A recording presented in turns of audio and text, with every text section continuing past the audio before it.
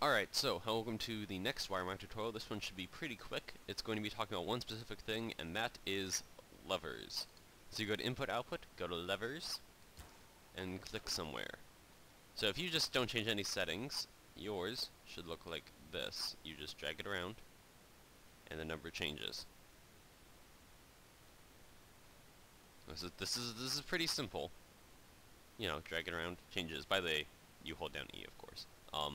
So anyway, what you do to do this, or how to control it, is max value whatever, min value whatever, so make this like, you know, some ridiculous number.